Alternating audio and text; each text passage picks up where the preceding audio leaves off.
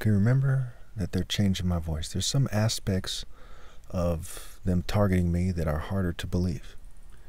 And I want to tell people some of the details, but it's not strategic and logical to tell them, okay?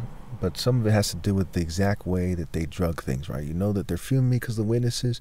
You know that they're drugging some of the things in the store.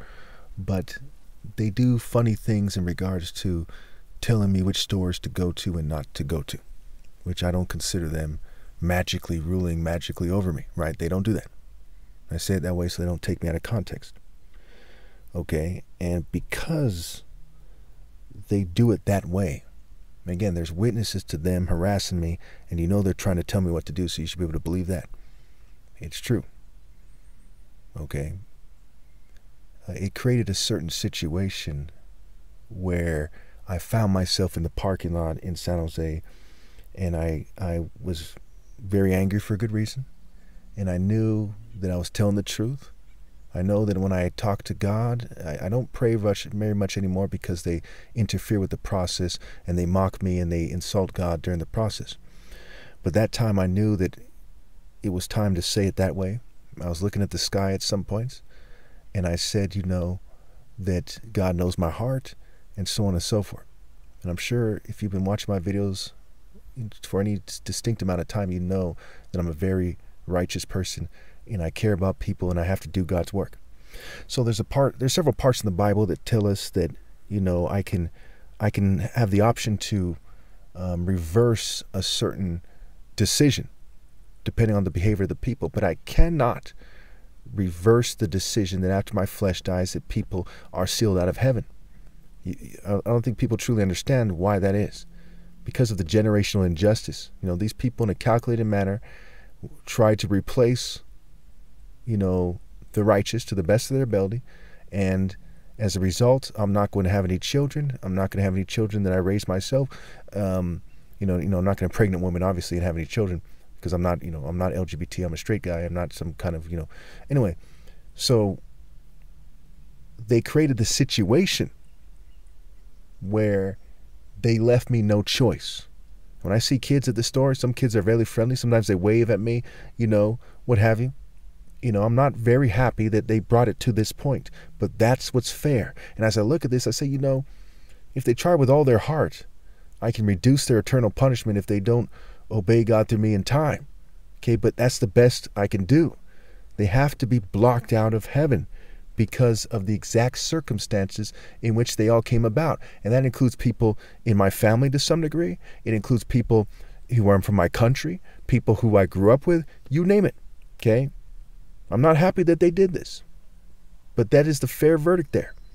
But in regards to cutting Santa Clara County off early, okay, I'm tempted to reverse that decision right now, okay? But I cannot do that because I got to think about it thoroughly, okay?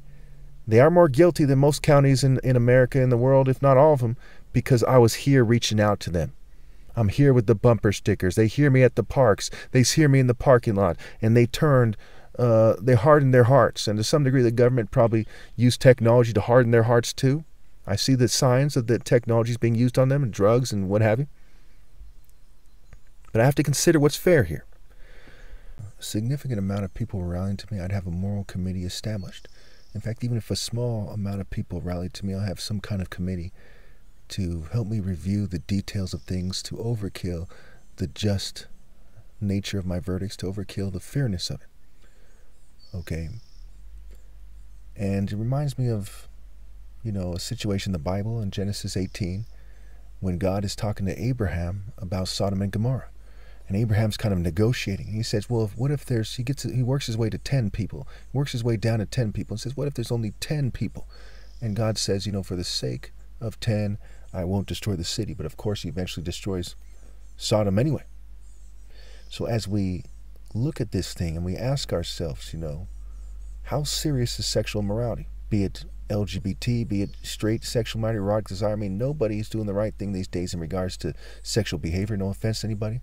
That includes married people who have never cheated on their wives.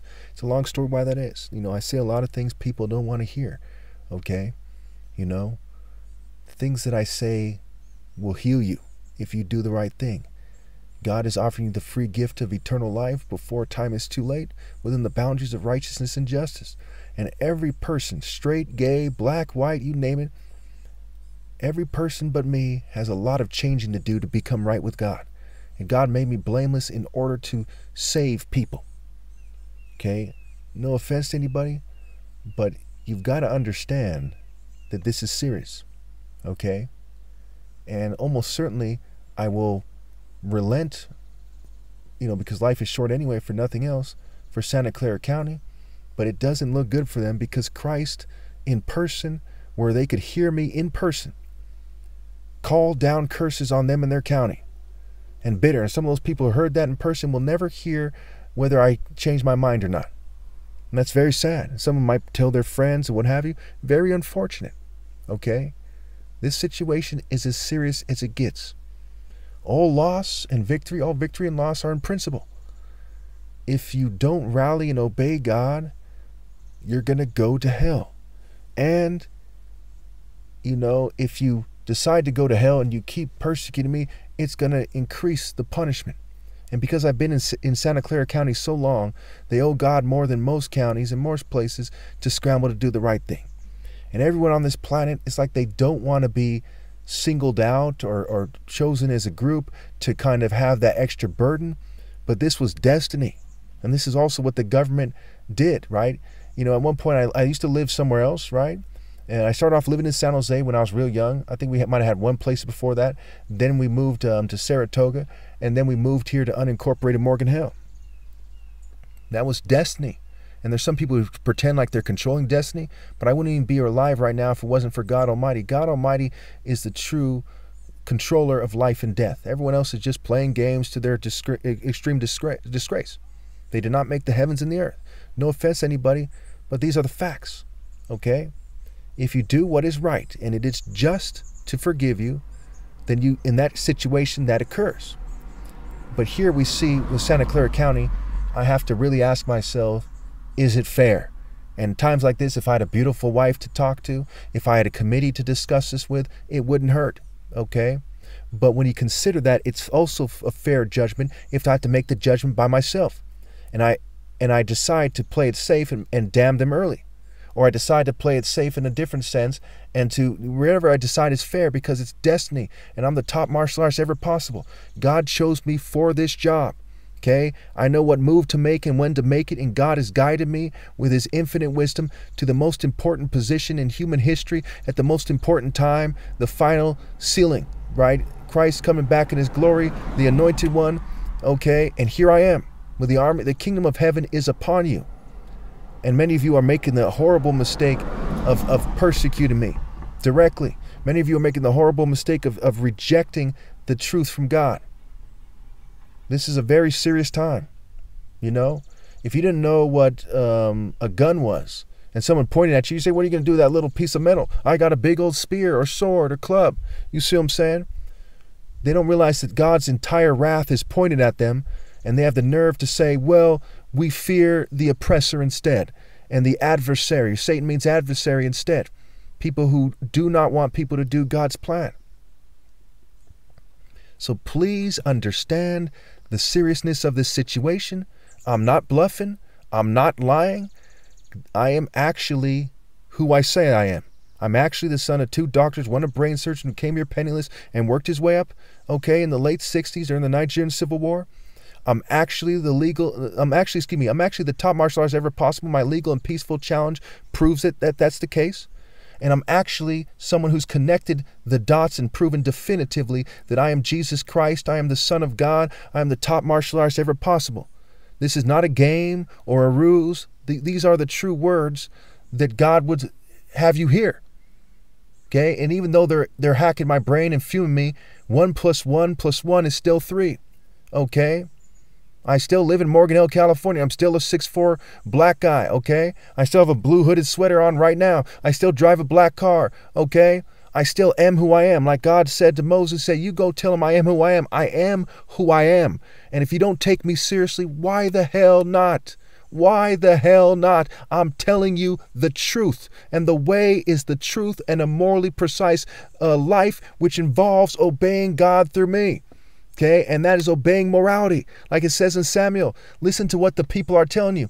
It's not just me that they have rejected as king. They've rejected God as king because God set me apart to convey intense moral precision and intensity from God to whoever would obey God and receive the way, the truth, and the life, that would receive the free gift of God, that would receive the ability to walk the straight and narrow through the gates, through my heart, into the kingdom of heaven. The solar boat, right? In the Lord's hand, the king's heart is a stream of water that he channels to those who please him.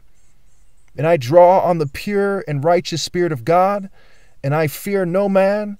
I'm not fearing any hardship or difficulty. I'm going to do God's will with every breath that I take. And sometimes I might get angry, but even when I'm cussing people out, when no one's looking, when I'm talking aloud to myself, okay, what I'm doing is conveying righteous indignation from God in my own language. And I grew up in California. I speak a certain way. I think a certain way. This is what morality looks like at the highest level when it's coming from God through the top martial arts ever possible. That's the situation.